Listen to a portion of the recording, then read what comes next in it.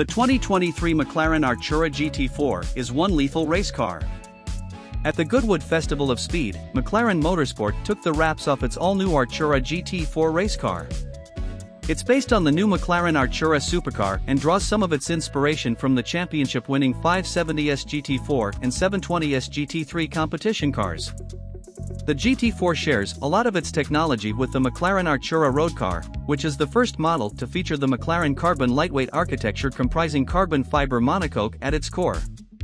The design of the chassis is motorsport-inspired, and the construction is believed to be a perfect platform for a race car, since a rigid structure keeps the driving environment safe. They've kept the weight as low as possible for the road car, and the same is found on the race car. The Artura comes with a compact V6 engine, and components, like the exhaust system, make the GT4 race car over 220 pounds lighter than the McLaren 570S GT4 it will replace. The road car gets a hybrid powertrain with a new, twin-turbo 120-degree V6 engine, paired to an axial flux e-motor found in the gearbox. The V6 engine alone makes enough of power to meet the GT4 race car norms. No hybrid powertrains are allowed though, and the lack of hybrid components mean 286 pounds have been shaved off an already lightweight supercar. The space within the carbon monocoque for the hybrid battery in the road car now accommodates the fuel cell and ancillary drive system. This helps keep the weight central within the wheelbase. The new engine also features ultra-responsive twin turbochargers located within V of the engine. It has been designed to better throttle response and fuel efficiency, compared to the M838 V8 used in the 570S GT4 that had no electric power. The new engine is lighter and smaller, and this new V6 improves power-to-weight ratio and lowers the car's center of gravity. It was important the engine was tuned by Bosch Motorsport ECU in order to get the balance of performance management spot on for the GT4 category. The Artura GT4 also comprises a modular motorsport wiring harness for serviceability, bringing down repair costs and time. Power is channeled via a 7-speed transmission with an updated set of ratios, optimized for performance. The gearbox system even has diagnostic software on board. In the standard road car, the e-motor is used as the reverse gear.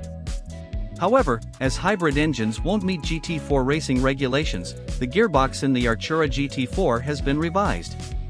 There's no doubt that the Artura GT4 is aerodynamically efficient. The GT4 comes with an aerodynamic package that improves downforce, even more than the outgoing 570S GT4 upfront. There's a bespoke splitter, a bespoke bonnet duct and dive planes. The rear has a high-efficiency wing, featuring 7 angle settings that cover various kinds of circuits. Drivers of McLarens have always loved the visibility from inside these cars, be it on the road or track. It is also reported that getting in and out of the GT4 is better, which is important, because drivers have to change in the middle of the race as quickly as possible. Safety is just as good as it is on the McLaren 720S GT3, and this includes the fixed FIA 8862 spec driver's seat, the adjustable pedals and the steering wheel that's been inspired by the GT3 car, featuring illuminated buttons.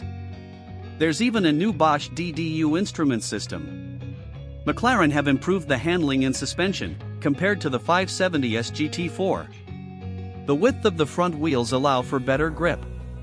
There's a mechanical limited slip differential at the back, resulting in increased grip and performance. Even the braking system has been improved, along with performance, while fuel consumption is said to have reduced as well. The damping is a lot better too, so is brake cooling. Some driver aids include motorsport-specific anti-lock braking and traction control systems, with adjustment for grip. The GT4 features bespoke motorsport-specific components that improve durability, performance, and serviceability. Buyers of the Artura GT4 can also order various competition-specific bits to spec their car and suit the racing environment. This includes adding a passenger seat and harness, and both seats can be had in various sizes. Apart from that, customers can include a tire pressure monitoring system, a collision avoidance system, brake infrared sensors and a V-Box telemetry, among a host of other add-ons. The car can also be had with additional night racing lights.